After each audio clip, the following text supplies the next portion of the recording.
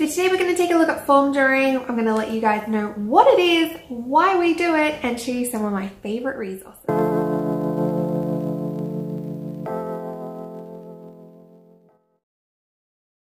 So in a few Facebook groups where the topic of form drawing has come up recently, and there's always a whole bunch of moms going, what on earth is that?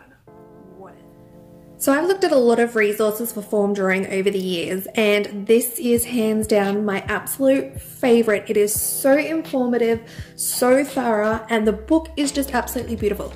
It's actually 2 books. The first one does grades 1 through 3 and the second one does grades 4 and 5. You don't need a form drawing book after that because at the end of grade 5, children transition from form drawing to freehand geometric drawing. So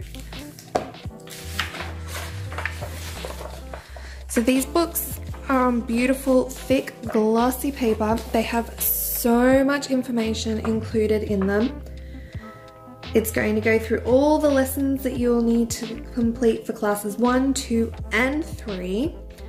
Plus, it gives an explanation of form drawing, the reasons behind why we do it, how to present a lesson, what you need to do to prepare beforehand, what you need to look for in your child while you're presenting the lesson.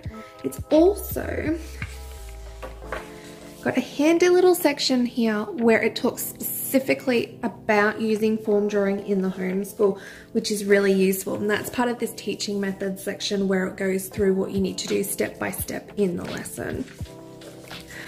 So for each grade, your first page is going to let you know why we are doing these particular lessons, what are your children going to be getting out of them, and what kinds of things are they going to be learning.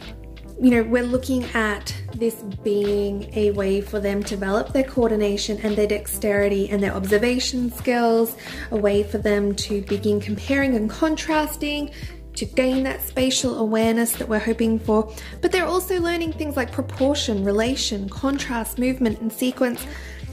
And that's included at the start of each grade level, so you know what the point is every single time. It's not just something that is thrown into the curriculum willy-nilly. Like, there is a purpose behind it.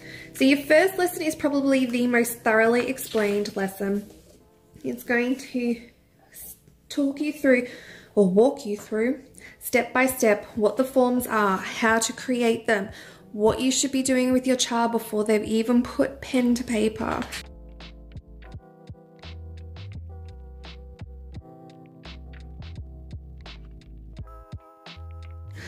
It also talks about things like the vocabulary that you can be using with your children. This is going to lead into their art learning and their mathematical learning, plus it's building those literacy skills.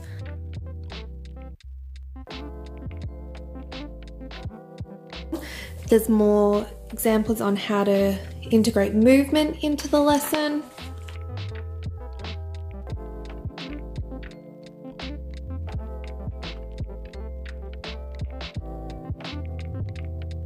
By the time we've come to grade 3, we're working on a completely different set of skills than we were in first grade. So now we're working on handwriting skills, perception of relationships, point of view, problem solving. We're dealing with static and dynamic movement. We're dealing with transformation. So these tie into the things that the children are learning in mathematics in the same year as well.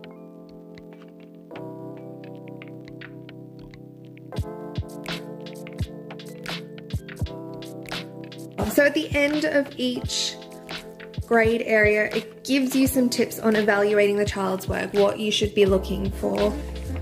And then it's got some great quotes from Rudolf Steiner that relate to form drawing and some further reading if you're interested as well. The next one is grades 4 and 5.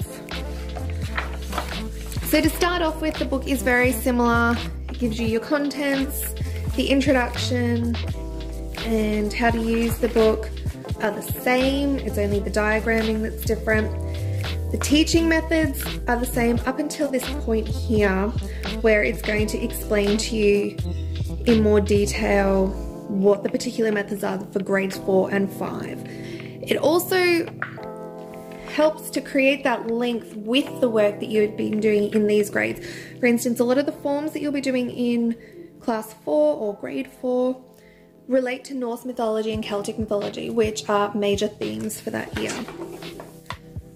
Like, what skills is the child working on and what knowledge are they gaining?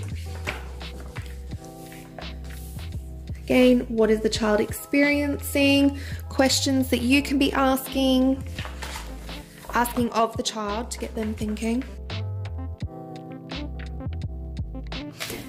And it just becomes more and more complex as you go along. Some of these are surprisingly difficult to do. But it's tying in our work from past cultures in grade 5, where we're learning primarily about Greece, also China, Egypt and India are sometimes brought in that year. And then it helps us make that transition from form drawing into freehand geometry, because that is where form drawing is going at the end of grade 5. When form drawing as a class on its own finishes, geometry will take over. So I've looked at quite a few books over the years. These two are definitely my favorite. I would thoroughly recommend them as the only form drawing resource that you're really going to need in a homeschool. So form drawing is meant to be a holistic element in your homeschool. It's a way of bringing the child into their mind and their body a little bit more. It starts off really, really simply. Traditionally, it is the first class or the first block brought to children in first grade in a Waldorf school. And the idea is that it is helping them to learn to concentrate. It's helping them to learn to be deliberate in their actions. It's helping them learn to use the materials that they'll be using, the paper and the crayons. It's helping them to focus, to concentrate. It's helping them to integrate left and right hemispheres. It's helping them to coordinate themselves. Form drawing is a way of bringing together children's minds and bodies so that they're working as a unified whole. And if nothing else, Waldorf is about holism. Your lessons, and it goes through this in the books that I've chosen, should incorporate movement. And that should start off in a very particular way. Firstly, your child should watch you creating the forms large on a blackboard. If you don't have a blackboard, you could use a whiteboard, you could use a large piece of paper, but the point is that the child should watch you create the form. They should then create the form themselves, but using their whole body. So get up, you could go outside and walk the forms. You could trace the forms on the floor. You can walk them forwards, you can walk them backwards, you can shuffle along sideways. After they've created the forms with their whole body, you start to build those forms with smaller elements of the body. So you could be drawing the forms in the air with your hand. You could be drawing them on each other's backs. That one is always fun and sure to get giggles out of your kids. And I like this one particularly if they're a little resistant to form drawing.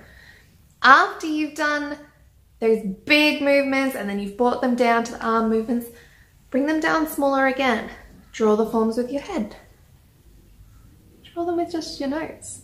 And that's fun, and again, it's helping them concentrate, it's helping them work on those motor skills and their coordination and the integration, which is the point. Afterwards, and only after you've done all of those things, do you get your child to do it on the paper. You can have them do it on a blackboard. You could have them doing it in paint. You could have them tracing over one you've done on a blackboard and erasing it with a wet brush. There are lots of different ways that you can practice the actual drawing of the forms. But the key is to make sure that the child has first observed you, has produced the forms using large movements and then small movements, and then they produce it on paper to go into their main lesson book or however you are collecting their work samples. So I hope you're not more confused than you were before I started. Just remember those few key points, that it's about creating a balanced whole, that you need to work through from observation, large movement, small movement, and then the drawing. It should be fun. Tie it into stories where you can, but don't overcomplicate it. Definitely don't go for this one before first grade, and remember that it is going to transition into geometric drawing at the end of 5th grade. There is a point to it. Don't skip it. It is so much fun and very worthwhile.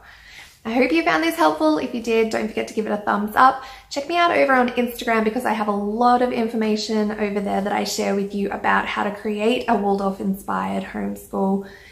And I will see you guys on Thursday.